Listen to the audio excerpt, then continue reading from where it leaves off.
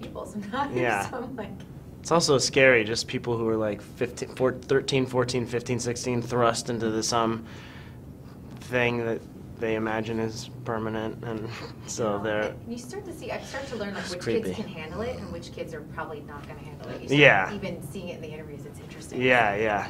Pretty good. Okay, great. You know what I loved about both of you on screen? You had such an easy relationship with your characters. I didn't know if you guys had an opportunity to establish that off screen, or if you guys knew each other before. Was it just chemistry? We did know each other before. Yeah. For years, actually. Yeah. I was friends with his dad. We went to college together.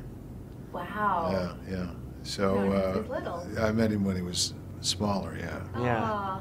Well, what a great opportunity then to finally work together on screen. This is the first time, right? This is the first time that we worked together on screen, although actually Simon and my first movie that we got cast in was a movie called Mumford that Kevin was also in, and so we reconnected there. We never had any scenes together, but we were all there at the same time, and that was a nice...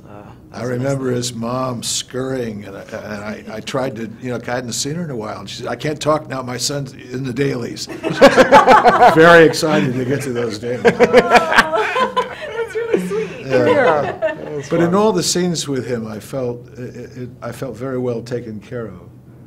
I was able to do a lot of good work, I think, because I had him. And it's such an interesting topic because it's such a specific type of amnesia that your character has. Yeah. Do you have to do a lot of research and kind of study that, or? This was sort of like the first thing I came across that actually Jocelyn told me about. Some Oliver Sacks book, which has a Korsakoff syndrome case in it called The Lost Mariner, and that really kind of succinctly just sort of, it contained the kernel for the character. Oh, I love that. It's a well-known book too. So Yeah, and all her writing, I didn't have, there was no, in a film, sometimes you'll change words or you'll find things. Really didn't have to do any changing at all. Her writing was just beautiful. You could come right inside the characters, and then I was just surrounded by lots of wonderful actors. So, Yeah, that's what I noticed about the film. It was very intimate. It felt very personal. Did you guys feel that on set? Because it came across in the movie.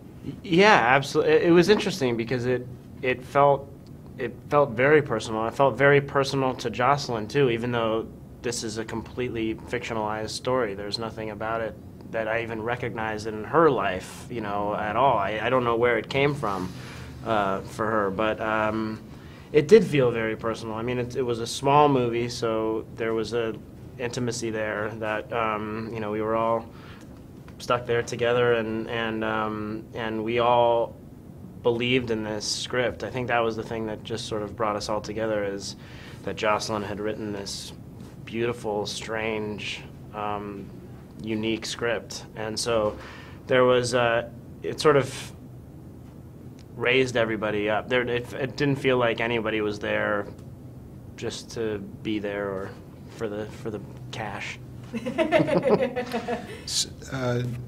Jason and Simon are pals from way back, and I would want to mention that when we were working Jocelyn within the scenes, his eye on the outside of being able to help us sort of in a directorially, even though he wasn't the director, he really provided a nice accuracy to all our performances. Yeah. That's great. Yeah, I was asking him earlier. I'm like, you're part of their acting tribe now officially, because you did another film with them. Yeah, I did. Yeah.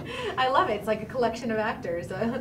Now, in the story itself, the father-daughter relationship, it's always something that's special in real life, but this movie has a very delicate balance because, Gene thinks that his daughter is actually his ex-wife. How do you sort of maintain that because they are sort of courting each other, but everyone has different purposes and different reasoning behind it? It's an interesting question because, I never felt a sexuality toward her. And I'm not sure why I didn't, but I always felt a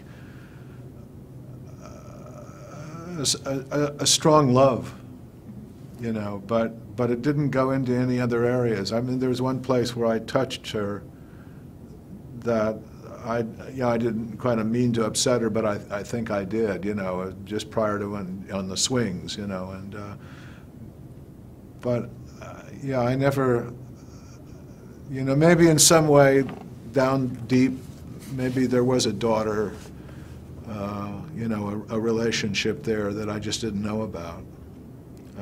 There are in this disease, there are little places that get through.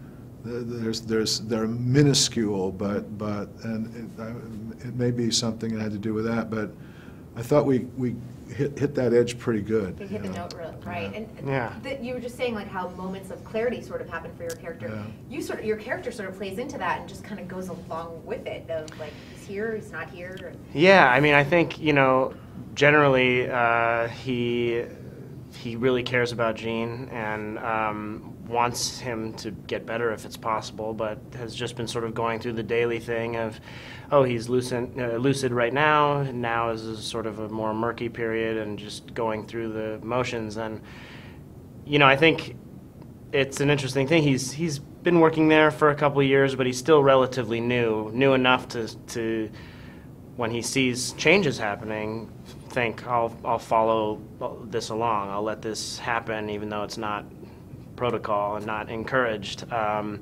He, at the end of the day, he sees the final product, which is that Gene seems happier, and he even seems like he's having more lucid moments and remembering more things. And so it's this sort of delicate thing where at the end of the day, he wants to be there for Gene. He wants to protect Gene. He doesn't want to put Gene in any situation that'll be bad for him. So he goes a little against the rules. But yeah, it was a lot of fun. It was Jocelyn did such a great job of putting all these playing pieces together in such an interesting way. And the fact that her character has left, or her mother had left Gene before, and her mother was with another man, that sort of lost love that is there for Gene.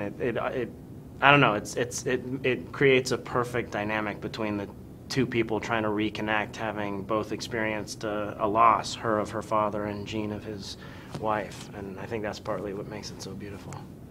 Good way to sum it up. Well, congratulations, you guys. Thanks. Thank you very much. So nice. I really enjoyed